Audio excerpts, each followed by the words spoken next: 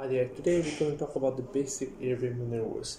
So basic airway maneuvers comes in when the patient is not able to take breaths enough by himself. The first of all, we're going to do assessment. We're going to make sure it's safe to approach. When we have approached the patient, we're going to make sure, hello sir, how are you? We're going to give some visual stimulus if the patient responds well enough. If not, then we're going to check for pulse and breathing for 10 seconds. We're going to check for pulse, feeling for the pulse, and we're going to also look for the breathing and also feel for the breathing efforts. If there is pulse, we're going to make sure we're going to do our airway assessment. We're going to look inside the mouth, making sure. We're going to look inside the mouth, making sure there's no fluid or obstruction.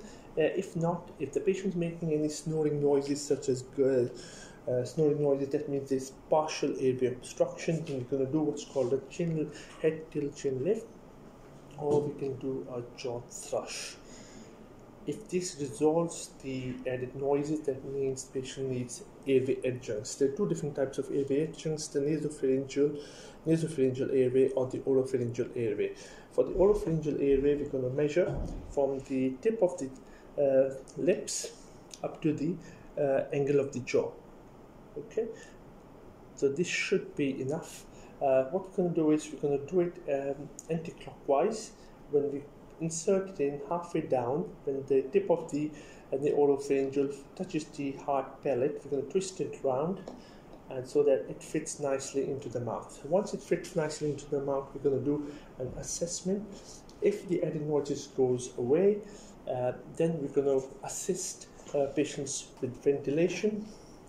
We're going to do back valve mask ventilation, make a C around the mouth and E around the jaw, and see if there's good ventilation. We're going to give one breath, count till 5 seconds, and then give a second breath. Okay, we're going to carry on till further assessment comes in.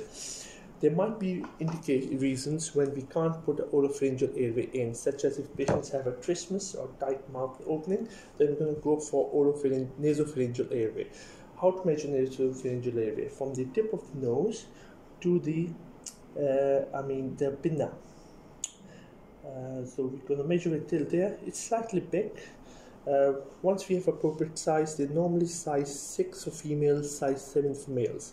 We're going to put some jelly around it, and in the twisting fashion, we're going to insert into the right nostril, and then again do the assessment again. If needed, we're going to provide some assisted ventilation. 1, 2, 3, 4, 5. 1, 2, 3, 4, 5. We can carry on till further help comes in for a definite airway. We can do 2 hand maneuvers as well. If you've got 2 people assisting you, 2 people can form a grip around the mask, and the other person can provide ventilation. Okay. In the next video, we're going to talk about again to do a BLS scenario. Okay, thank you.